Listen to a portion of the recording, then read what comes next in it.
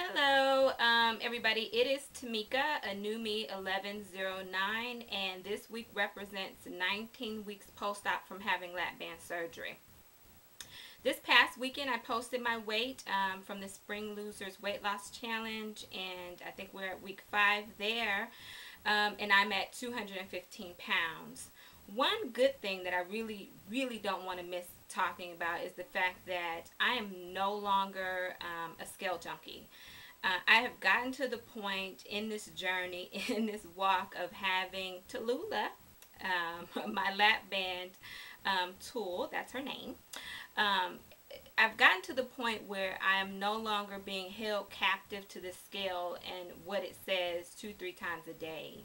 So I've overcome that, and I don't know if it's because I got a whole bunch of stuff going on in my life right now, but I've realized, I've noticed that I'm not doing that anymore. So at best, I might weigh 1-2 times a week, and you know, with just various doctor's appointments that I have, I'm jumping on and off the scale, and a lot of times I don't even really pay attention.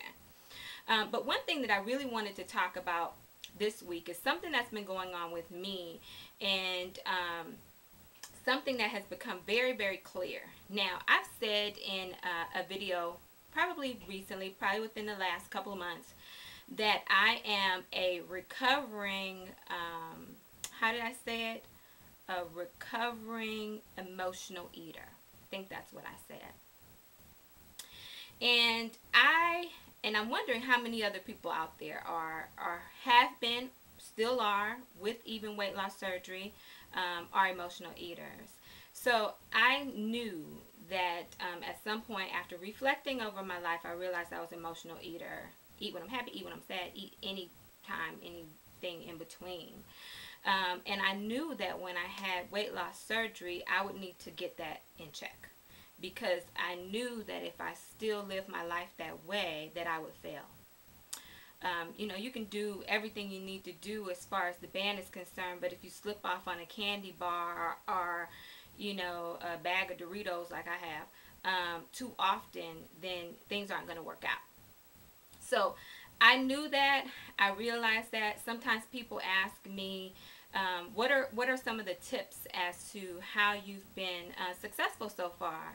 And really, honestly, the biggest thing that I can say is figuring out my emotions at all times and what my triggers are when I want to eat outside of times when I'm supposed to eat. So trying to keep that grazing under control, trying to figure out, okay, what's making me feel like I want to eat? What is it? What is it? What is it? So that I can try to understand those emotions and figure out what else I can do with it outside of eating, putting some food in my mouth. As most of you guys know who have been following my channel, you know that I'm in the middle of health challenges right now. Last off, I said that I was doing some tests. Last week I did a spinal tap. Ended up on Tuesday, ended up having a spinal headache from Wednesday till yesterday, which is Sunday. Just horrible. Couldn't stand up, had to lay down.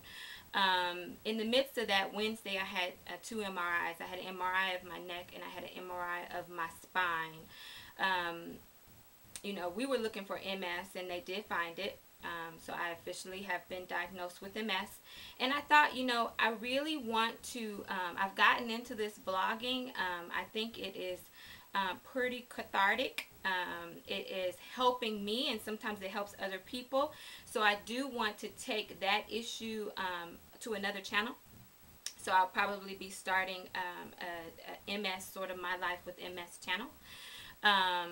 Still thinking about that. So, but I'm sure that I'll probably do that. But anyway, in the midst of discovering that I had MS and dealing with that, I also realized when they did the neck MRI that I have something going on with my thyroid. So had an ultrasound this morning, and it was confirmed that I have 2 nodules, well, on each side of my thyroid lobes. So I need to deal with that too. So not only, you know, was I dealing with, I know that I have symptoms, and they were thinking it's MS. They've confirmed that it's MS. Now you got to deal with what's going on with the stuff on your thyroid. As the ultrasound technician said this morning, we need to figure out what those lumpy bumpies are on your thyroid. As if I was a child. I thought she was cute though. But anyway, I'm saying all of this to say, I don't want to be too deep off into it. I'm good with what's going on. I just want to see what's going to come out of this. I'm fine. But the night that I got the official "this is it" email, come in next week for treatment options, I was like, oh my gosh. You know, I can't really eat that much because Tallulah keeps me together. So she's, you know, I'm pretty tight right now. So I can't go out willy-nilly and, you know, eating pizza, eating, you know, whatever. I just cannot do it. I can't eat bread. I can't eat a whole bunch of nonsense. So I said, I can drink. And ended up at McDonald's, large, thick, and whatever they call it, chocolate shake. Next day, I looked, it was like 1,170 calories. Now, I know why I did that. I did that because I have just sort of been dealt the card of a disease that has no cure. The reality that I'll probably be injecting myself on a daily basis, depending upon what meds route we go, with something that to help me keep it under control. So, you know, all of that was so overwhelming, and I turned to something that I knew could work, and it was awful. It was good when I had it, but, you know, looking back on that, I'm like, wow, you're so good with keeping it together with the food, and you know that there's a way around this situation so that you can be able to get some type of satisfaction from wanting to, you know, sort of smother this situation with food or with something that you probably shouldn't be having, and you went to something liquid, tons of calories, very, very bad. I don't think I'll ever do that again. But, you know, I just wanted to sort of be honest and be out there with you guys. You know, that whole emotional eating is really, really deep. I'm planning on doing so I'm a life coach, currently going through health and wellness certification, and I plan on doing some group coaching on just, you know, food, probably for weight loss patients, just health wellness type thing. And the first thing that I wanted to do it on was emotional eating, and trying to figure out the difference between when you're eating because you're emotionally hungry versus you're eating because you're physically hungry. So, you know, I'm working on that, just with my coaching and stuff like that. But see, when I'm learning these coaching techniques for my clients, I'm also fixing Tamika. So, you know, that's something that I needed to work on, and that's why I said, let me take it a step further and get a health and wellness certification on top of my professional life coaching certification. So, you know, I just, whatever it takes for you. You know, for me, I like helping other people. I want to help myself too. I figure I need to help myself first before I can help anybody else. And so that's how I figure this thing out.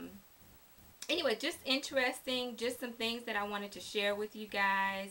That emotional eating devil caught up with me. So, you know, I need to just sort of put everything into perspective. This is my reality right now.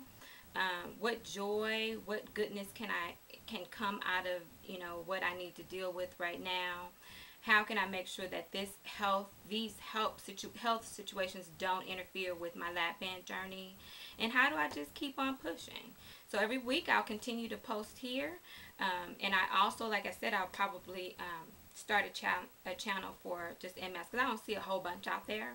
So from my perspective, what I'm dealing with, like today I had my first IV steroid, so I'm all bandaged up, session today, and I'll have to do that for the next 2 days. So, like, what is that like? You know, from my perspective, I have so many different things to say about this whole process, and I'd love to vlog about it. Anyway, I just wanted to check in. I'm looking at you guys' videos. Last week was really hard for me, just lots of bad news, but I'm in a better place right now. Thank you guys for praying for me. Thanks for thinking about me, adding comments and things like that. I appreciate you guys so much, and I'll talk to you guys later. Bye.